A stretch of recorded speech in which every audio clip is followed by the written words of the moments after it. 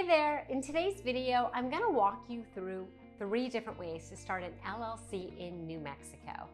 But more important than that, I'm going to share with you crucial information that will help keep your new business safe and protected. So if you're not familiar with terms such as commingling funds, piercing the corporate veil, or registered agent, don't worry, but just know these terms are very important. And by the end of this video, you'll understand how they're going to impact your LLC. So the first way to start a New Mexico LLC is just to go to the New Mexico Secretary of State's website.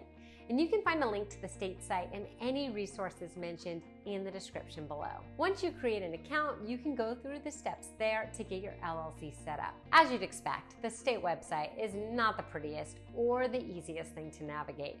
But there are no fees involved except for the $50 state filing fee as of 2022. There's no way around that fee. You are going to have to pay it, whether you go direct through the state or an online legal tool or through an attorney. The pros of using a state site are that there are no markups or upsells. The downside is that they're just not laid out well for making the registration process easy. In fact, I think it's way more confusing than it needs to be. One of the other downsides of the state site is that they don't help you keep your LLC compliant.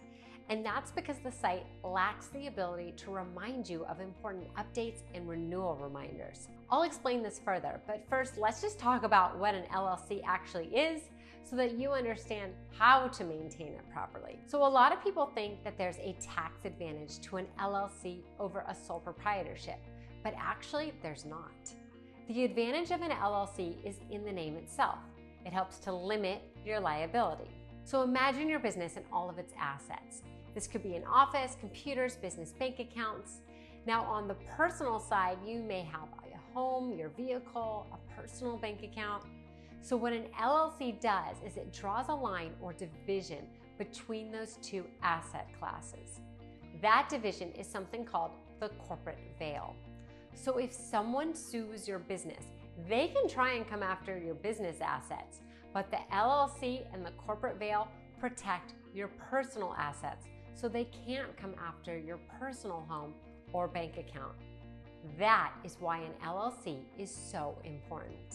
Earlier, I mentioned something called piercing the corporate veil. What this legal jargon means is if your business is being sued, the attorney suing your business is going to try and find cracks in your LLC. If they can find a crack, they can pierce the corporate veil. When this happens, they can come after your business and personal assets. So that is why it's so important to not only set up an LLC, but you have to maintain it so that there are no cracks. Now I'd like to explain why the state site just is not great for maintaining your LLC, and I'm going to give you a few examples. A great service for setting up your LLC is a company called IncFile, which is an online legal tool. You'll find a link in the description below that will take you to their site. And we appreciate when you use that link because it helps to support the YouTube channel. The reason I like IncFile is that they have packages starting at $0 plus the state fee. And one of the perks of this $0 package is that you get a free registered agent service for a year. This is the first reason why I prefer this site over the state site. So now let's dive into what a registered agent is. Every LLC is required to have a registered agent, and sometimes they're called a resident agent, statutory agent, or agent for service of process. The registered agent has to have a physical address in the state your LLC is set up. And this person helps you with important communication and documentation.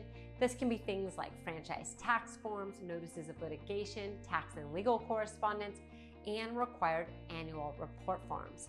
So basically, the registered agent helps keep your LLC in compliance. Now, if you go through the state website, they just ask for the name and the address of your registered agent without much context. If you go through IncFile, that service is free for the first year and then $119 annually after that, and you can always change or drop the registered agent service at any time. Now, another reason I like IncFile is that the state website doesn't help you with the federal aspects of your business. And here's a good example of this. So your LLC is set up through your state, but an EIN business tax number is set up through the IRS. And you can think of your EIN as a social security number that's going to be used to identify your business for tax purposes. So when you get set up through the state website, they don't help you with setting up an EIN number. And if you've never done it before, it can be pretty confusing. In the middle tier package of IncFile, they set up your EIN for you. I'll also include a link in the description below if you want to set up your EIN yourself on the IRS website. Now, I also want to highlight that they will set you up with a business bank account. And this is really important to do from the beginning, and here's why. So not only does it just make bookkeeping and accounting for your business way easier, but you should know if you are going to run your business through your personal checking account, you are commingling funds. And that's because you have your personal cash flow and then you have your business cash flow all happening in the same account.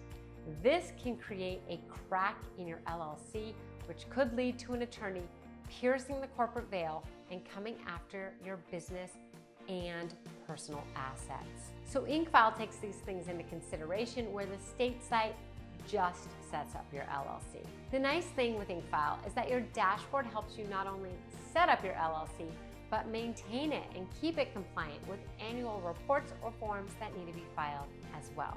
On the screen here, you'll see a video that goes further into the dashboard and what it looks like after setting up your LLC. There will also be a video on how to pay yourself with an LLC. Again, thank you for using the links in the description below, and I'll catch you on the next video.